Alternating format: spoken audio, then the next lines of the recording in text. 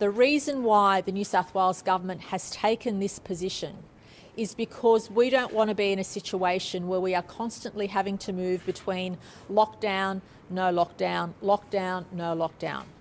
What we want to do is give us our best chance of making sure this is the only lockdown we have until the vast majority of our citizens are vaccinated. We know the vaccine is the key to our freedom. The vaccine is key to saving lives and keeping the economy open. We appreciate and understand the stress this means for individuals, for families, and of course for businesses.